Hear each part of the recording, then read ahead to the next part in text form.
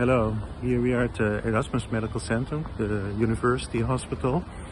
I'm Eric van Korp, professor in virology, working as an internist and infectiologist. And I invite you to take part in the Viruskenner program for this year.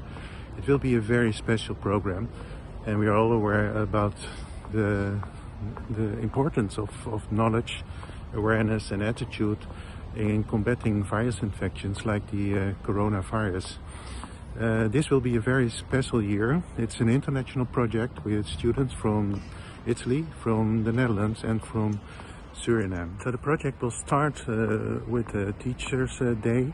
There will be a very interesting masterclass, and we will end up with a final day with participants from Italy, Suriname and the Netherlands in April next year. We're going to walk inside, and I'm going to give you a look at the virology department.